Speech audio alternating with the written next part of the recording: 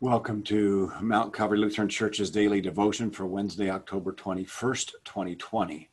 This week I've been sharing some of my favorite scripture passages, and the one today is kind of right up at the top, Ephesians 2, 8-10, where the Apostle Paul writes, "For it is by grace you have been saved through faith, and this not from yourselves.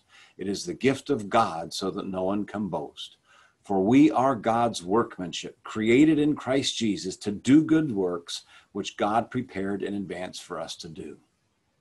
Now, you know what I especially like about these three verses? The three small words: by, through, and for. We are saved by God's grace, through faith, for works.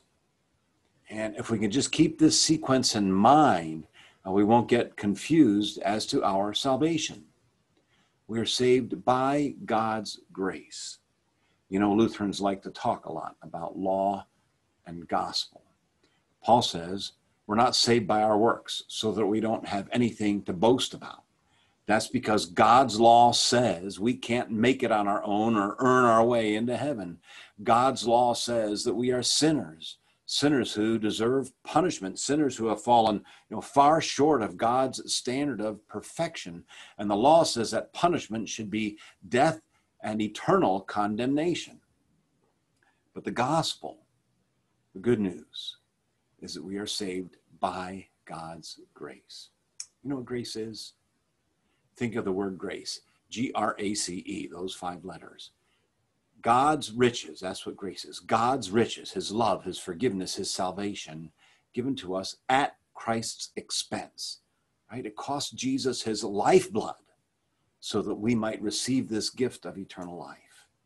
And we receive God's grace through faith.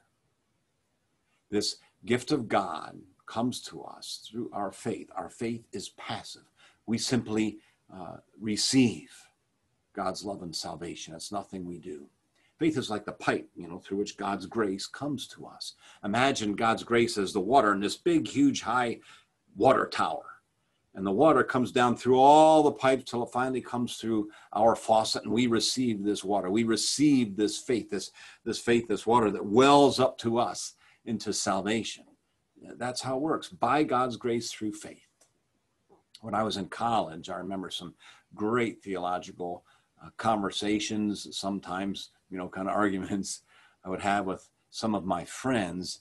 And one of the sticking points was the difficulty some of my friends had in understanding that God's grace is the only reason we receive our faith, that faith 100% receives this gift of God's grace. Well, if, God reaches down, his grace comes down 10 million miles, we at least have to reach up 1 inch, one of my friends would say. Well, actually, no, we don't need to reach up that 1 inch, because God's grace is 100% responsible for the faith that we receive. Jesus did it all for us at the cross. You know that just before Jesus died on the cross, he said a very important word. He said, tetelestai. It's a Greek word that means it is finished. The payment has been made in full. The gift of eternal life can now be given, and we receive that gift as 100% a gift from God. So we are saved by God's grace through faith for works. You see, you and I are to do good works, all right. We're to love our neighbors as ourselves. We are to show compassion to people. We are to help those in need. We are to be peacemakers. And most important of all, we are to point people to Jesus, right? So that they might understand that he is their only Savior from sin and death and hell. The Savior whose grace saves us for all eternity. These good works we do, Paul says, have been prepared in advance, actually from eternity, for us to do. When you hear the words, we are God's workmanship, think of a great painter.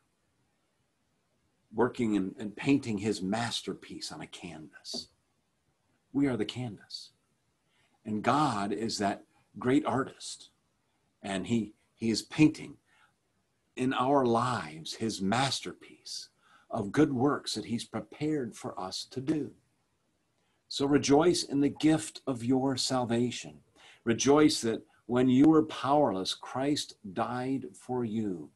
Rejoice that by God's grace, you are saved through faith for works, so that when people see your good works, they might praise your Father in heaven. Let us pray. Lord Jesus Christ, you paid the price for our sins. You earned the gift of eternal life, which you now freely give to us through faith. May such faith be in our hearts that it is our greatest joy to do the good works of love and compassion and forgiveness and mercy that you have prepared for us to do. In your precious name we pray. Amen. God bless your day.